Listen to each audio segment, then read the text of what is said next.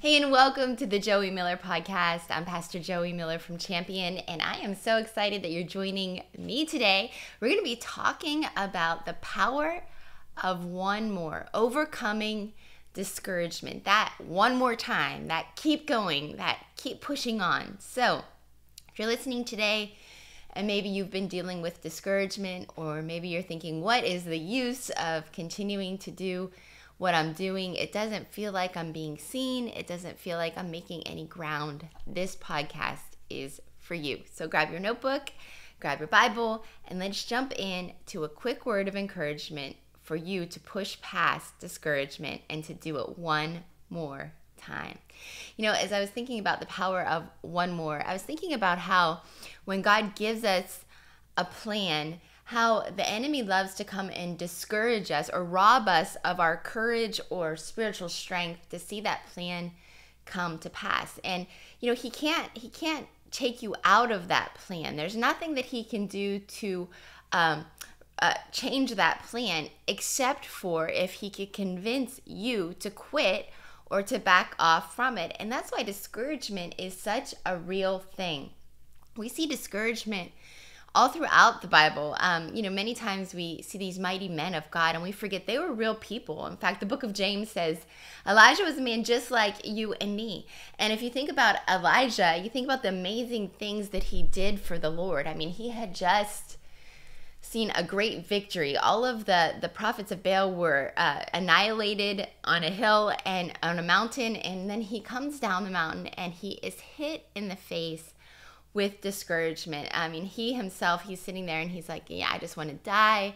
My life is over. And the Lord gives him a kick in the pants and he's like, get back up. Like, there is work to be done. Get out of your feelings, get out of your emotions, get out of your own head, and let's move forward one more time. And so this is such an important topic, and I just feel like it's really relevant to us today. So I want to take a look at some principles that hopefully will encourage you, because we all feel this way at some point or another. There's been times in my life that I'm like, God, do you even see what I'm doing? You know, I would say, Lord, I've been getting up and praying and reading and doing all of the spiritual disciplines that I know to do, fasting, praying in the Spirit, all of the things. And I feel like maybe I'm unseen, or I feel like maybe I have been doing things and expecting a different result than I'm getting. And I want to encourage you today to keep going. There is not one seed that you sow of righteousness, of right living, of honoring God, that he is not going to bring a full harvest return to. And so we're going to dive into the word. We're going to take a look at a couple aspects of it. But I just want to encourage you in that today. If you're listening and you're saying, is it worth it? Is it worth, spending time during my day praying? Is God even hearing me? Yes, he is. He is hearing you, and it is a seed that is sown unto him. You know, the word, the principle actually of sowing is mentioned 116 times throughout the Bible. There is some reference to sowing and reaping in the Bible, and so specifically for sowing 116 times. And so you should be encouraged today that what you're doing isn't just an act, it is a seed that you're sowing in faith. And when you have that mental change in you, that you're like, you know what, it's not just I'm doing this and if I don't see the return today, then forget it. No, you're saying this is a seed of faith. This is a seed that I'm sowing of doing good, of pleasing the Lord, of honoring God. And you will never be at a loss. God will never leave you short. The Bible says he is a rewarder of those who diligently seek him.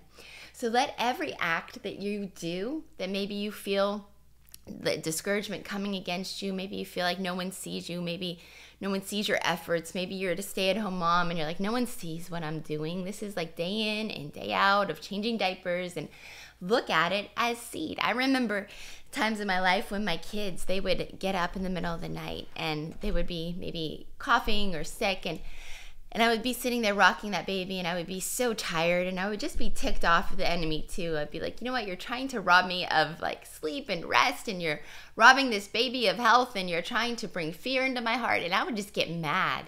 And so instead of staying there worried and fearful and discouraged, I would start to pray in the Spirit. I would pray over whatever child that I was holding. And I took that time and I changed. Hopefully you're catching what I'm saying here. I took those acts in the middle of the night and changed it from just something I didn't want to do or a little act that I was doing, and changed it into seed. I'm sowing seeds of faith. I'm praying. I'm using this time as a seed that I'm sowing into this child. And so, the enemy, once again, he can't rob you of the plan of God. He can make you want to stop.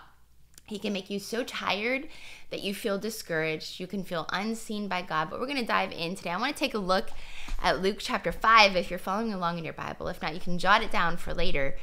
But this is the passage where Jesus is calling some of his first disciples. Power of one more. That's what we're talking about on this podcast. It says, on one occasion, while the crowd was pressing in on him to hear the word of God, he was standing by the lake of Gennesaret, and he saw 2 boats by the lake. The fishermen had gone out of them, and they were washing their nets. Getting into one of the boats, which was Simon's, he asked him to put out a little from the lake. And he sat down and he taught the people from the boat. And when he had finished speaking, he said to Simon, "Put out into the deep and let down your nets for a catch." And Simon answered, "Master, we toiled all night and took nothing." And some of us are at that point, like, look, Jesus, like, I'm tired. They were already cleaning their nets. There was actions, physical actions that they had to do. They were cleaning their nets. They were getting everything situated, a lot of hard work. And now Jesus is like, let's do this again. And they're like, oh. And so they're like, you don't understand. Like, we already tried this and it didn't work. It didn't yield a harvest and we're tired. And we, quite frankly, I can imagine Simon Peter as being like, and I don't want to do this anymore. And so, a lot of times in our life, we can get to that point of, Jesus, like, please, I don't want to do this anymore. I'm tired. I don't feel like anything is changing. I feel like I'm stuck at this place. I'm not seeing any fruit.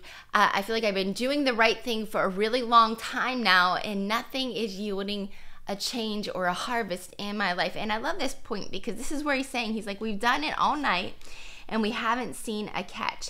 But at your word, I will let down the nets.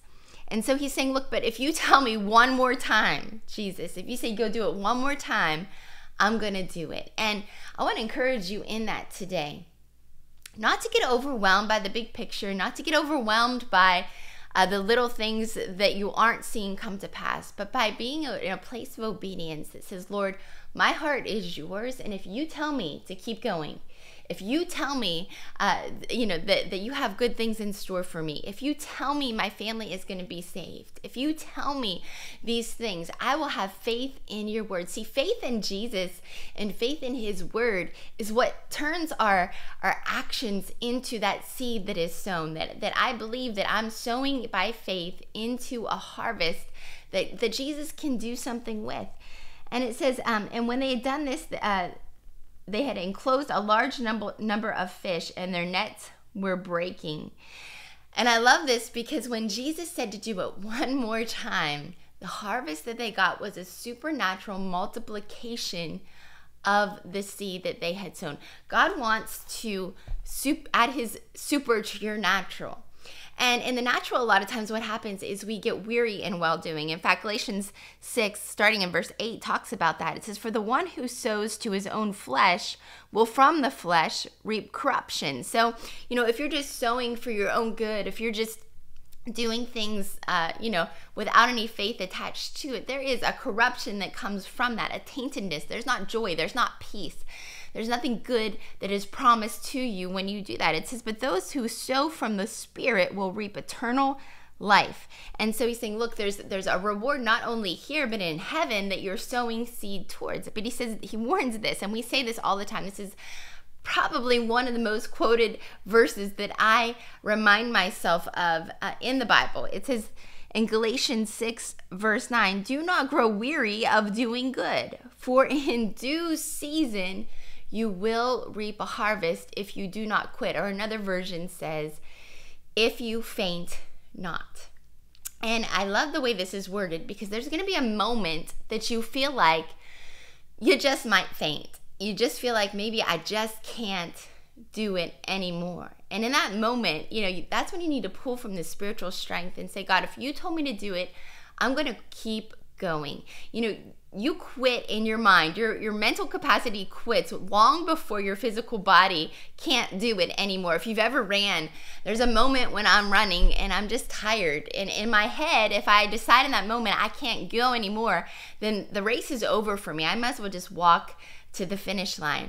But if you can override that desire to quit, that weariness, that wanting to faint, if you can override that, you're going to find that there is a little bit more that you can dig deeper to. There's a depth to you that you could pull from, especially in the spirit realm, that you say, you know what, one more time, God, I'm going to get up tomorrow, I'm going to pray, I'm going to reach out to that person one more time, I'm going to witness one more time, I'm going to give my best today one more time, and you'll see that God will bring a harvest. So there's different elements of keeping up with what God has called you to do, not fainting. And I like to say it like this, that when you decide and make a decision, and that's what it is, it's a decision that you make, a predetermined decision that I am going to be disciplined, a predetermined decision that I don't care if I don't see anything, I'm going to keep doing the things that I know to do every day. It's the little things, the little deposits every day, the things that maybe you don't want to do, the things that maybe you feel like no one's seeing. It's those very little things. Think about it. It's like gold nuggets that you're depositing in your day that you will reap a harvest from. So the enemy wants you to quit. So what do? You do the very opposite. Whenever I feel like the enemy wants me to do something, I go into another gear and I do the very opposite of what he's trying to discourage me from. Because I'm like, okay, I'm taking this as a hint that if I'm feeling discouragement, then my breakthrough is probably right around the corner. And so keep showing up. And I say it like this: when you show up, when you continue to show up, when you continue to do the things that maybe you don't want to do, when you continue to push yourself a little bit further, there's going to be a moment in your life where you grow up, where you mature to the things of God. James talks about there's a maturing that happens when we have to persevere through different things in life. So every time you decide to show up daily in the little things, there is a growing and a maturing that happens in your life. Did you know that just because you've been a Christian for a long time doesn't mean that you're spiritually mature?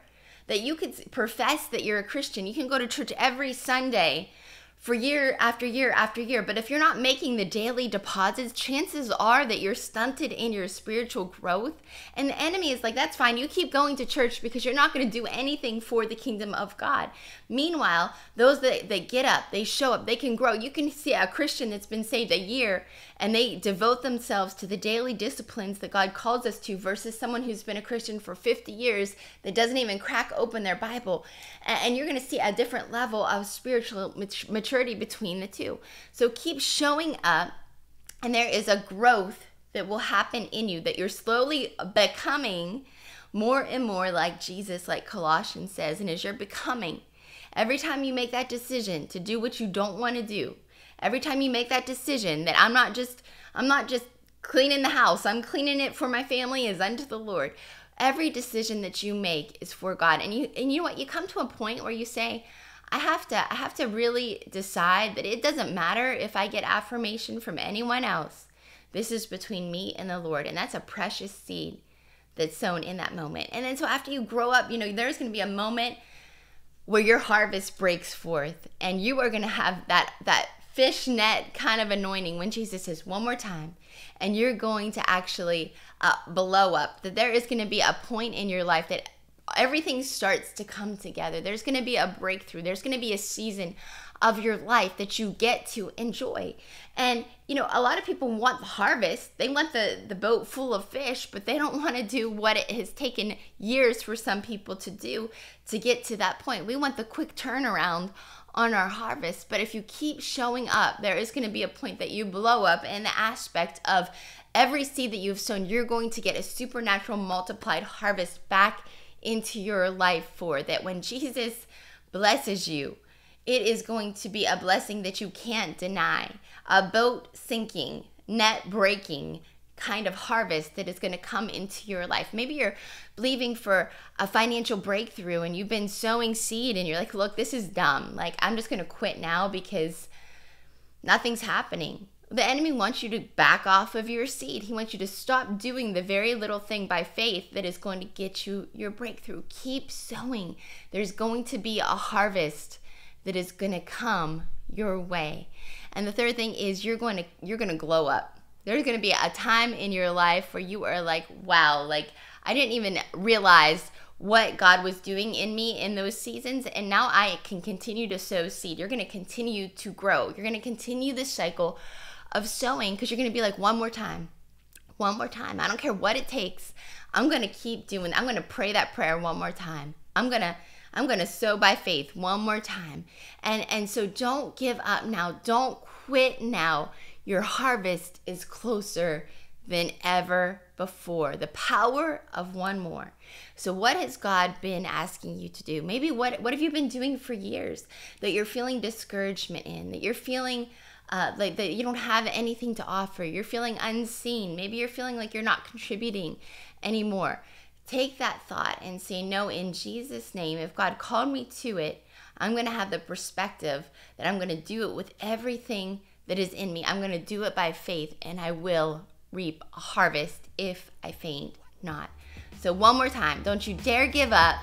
There is a breakthrough waiting for you right on the other side of one more time. I'll talk to you soon on the Joie Miller Podcast.